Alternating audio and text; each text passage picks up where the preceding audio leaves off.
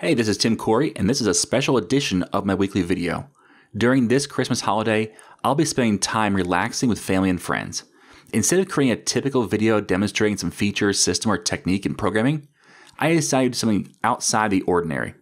I get questions from fans every day asking for my advice on one topic or another. In this video, I'm going to give you the answers to some of the more popular questions I get asked. Now stick around to the end, because I'll also be giving you a sneak peek at the year ahead. Now, one of the big questions I get asked is how to become a great software developer. And the answer is so simple, some people miss it. The answer is practice. One example that has resonated with people that I've talked to about this topic is the example of running. If you set a goal to be a world-class marathon runner, what would you do? I'm sure you'd do some research on what the best running shoes are, you'd probably get an app to help track your runs, and you might even watch some professional trainers show you the various ways to make your running stride better. These are all great ideas, but they won't do you any good if this is where you stop. The most important thing a person needs to become a world-class marathon runner is to run. None of that other stuff matters as much as running does. Sure, you can make your runs more efficient, effective, but at the end of the day, running is what prepares you to run. The same is true for software development. If you want to be a great software developer, watching others code isn't the most important thing you can do. Writing code is. You need to be practicing everything you learn. And just like a runner, you need to be practicing consistently. To carry this analogy a bit further, the first time a runner runs, they don't do it in competition. At least not a serious one. It takes dozens or even hundreds of runs before a runner is ready for their first real competition. Again, this is no different from programming. Your first application shouldn't be your real one. It should just be for practice. A lot of aspiring programmers look to create a real application right away. Their enthusiasm pushes them to attempt something they just aren't ready for. The end result is discouragement and failure, even if they manage to complete the application. Imagine if I, a non-runner, decided to run a marathon as my first time ever running. Do you think I'd do well? Of course not. Does that mean I'll never be able to run a marathon? No. It just means I'm not ready yet. I haven't put in the training necessary to complete the task. The same is true for software development. You need to put in the training before you can accomplish your goals. This analogy also illustrates another item that developers often overlook. Even experienced software developers need to practice and train. If a person ran a marathon in the Olympics and then they barely did any running the next 4 years, do you think they'd be ready for the next Olympics? Of course not. The same is true for developers. It takes constant training and practice to maintain our skills. I've consulted for a number of companies, and the one thing that I have often seen is skill stagnation. At some point, a company focuses so much on getting the job done that they fail to prepare for the future. They just worry about today until they find themselves 10 years out of date and irrelevant. At that point, it's very hard to get back to current. It's also very detrimental to the developers who are working in that system, because their skills are also lagging behind. And that's why I encourage all software developers to be learning and growing, even if your company doesn't pay for it or provide time for it. Your career is your responsibility, not your employer's. Sure, it'd be great if your employer cared about your career, and maybe they do. However, you are ultimately in charge of your skills. Grow them and push them yourself to learn every week. That leads to the next question I get a lot, which is, how do I learn this new user interface? For example, right now I get asked a lot about UWP and Xamarin. On the other hand, I also get a lot of pushback on learning or using Windows Forms, because it's been around for a number of years. Now there's two parts to this question, and I try to separate my answer to people into those two parts. The first part has to do with which user interface to choose or learn. This is typically a misconception people have about user interfaces. You don't pick the user interface that's the newest. You pick the user interface that'll work best with your situation. Let's put this in terms of picking a new vehicle. If budget wasn't an option, you might pick a Lamborghini or a McLaren.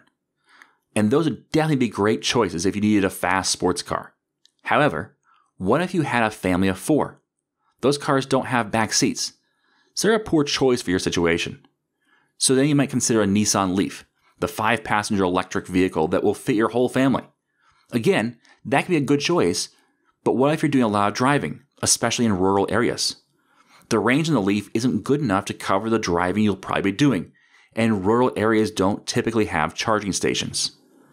Do you see how making a choice without understanding the situation is unwise? What would be a great choice in one situation is a horrible choice in another. The same is true for user interfaces. Just choosing one and then trying to fit your application around it is unwise. Identify what your application needs and then make the best choice for that situation. That means 2 things. First, it means you won't always have the latest or flashiest user interface. And second, it means you need to learn all of the user interfaces available to you. So that's the first part of the question and answer. The second part has to do with what is really important in application development. A common misconception is that the user interface should drive the application. Really, nothing should be further from the truth. If your application development is primarily focused on the user interface, you're probably going to create a subpar application. Focus primarily on your application's code. The user interface should be interchangeable. If more than about 20% of your application's code is in the user interface project, you most likely have a design problem. That's why when people ask me what user interface to learn first, I actually encourage them to learn C# first. Learn the code, not the UI.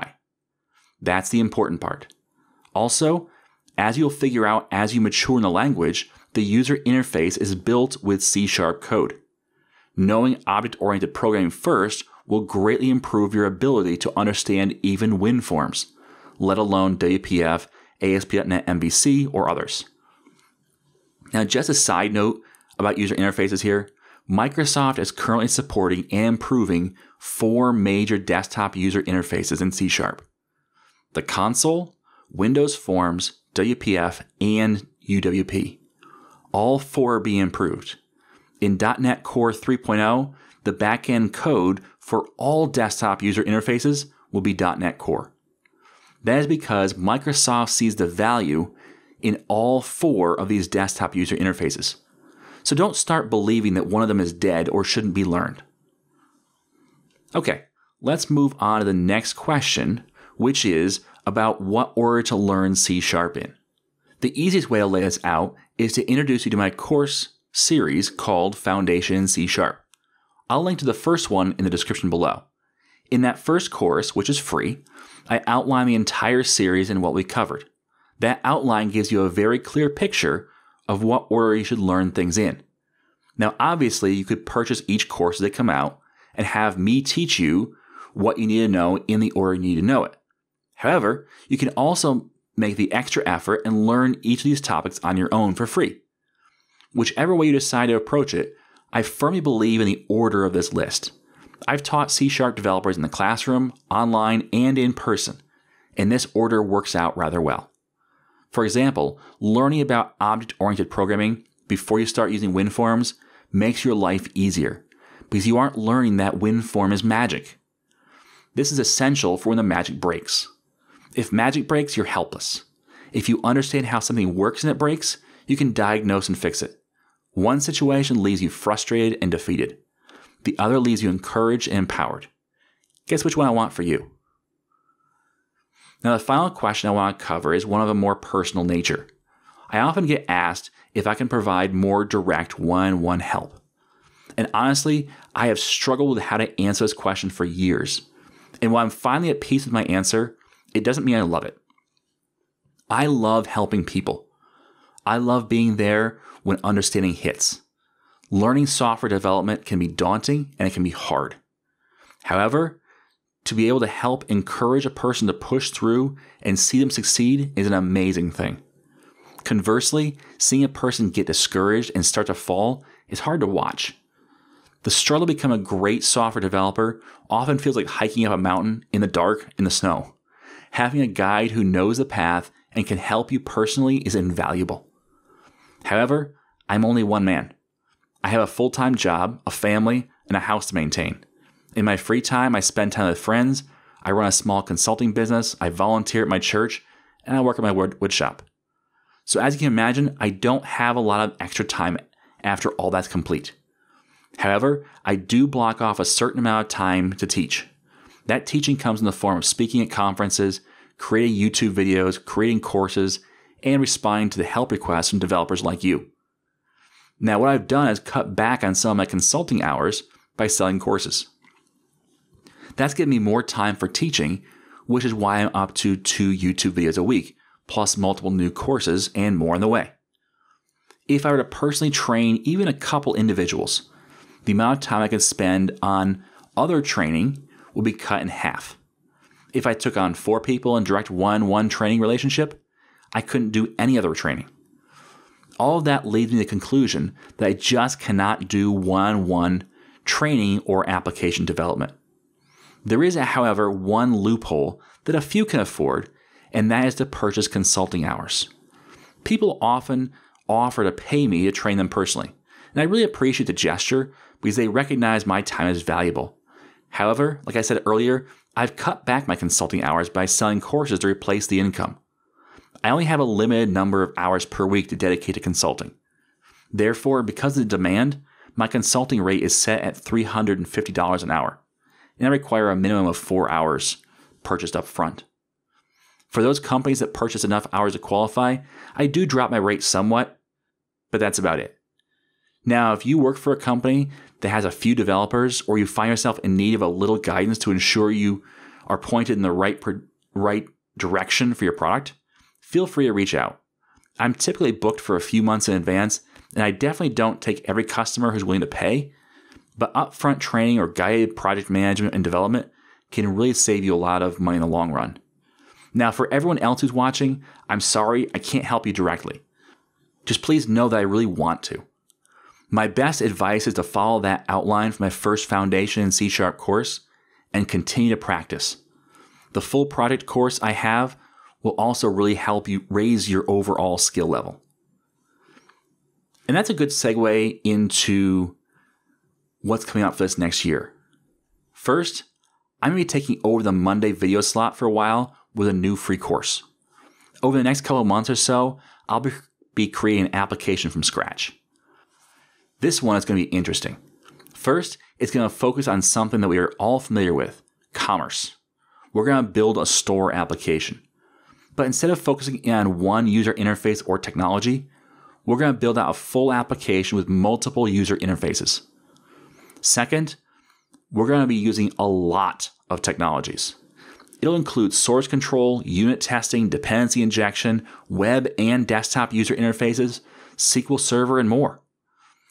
This project is going to grow and change just like a real project. New requirements will come in, users will change their mind, new technologies will be introduced, and more. I spent a lot of time designing this course, and I can't wait to start giving it away.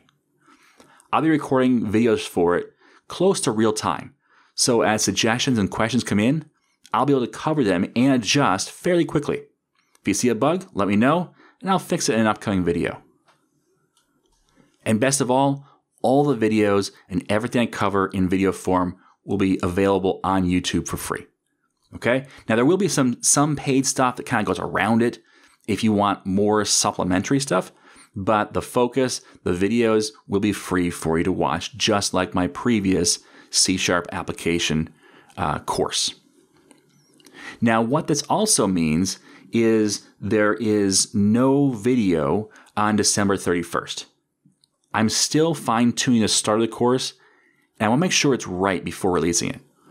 Also, some Monday videos will be single subject training videos still.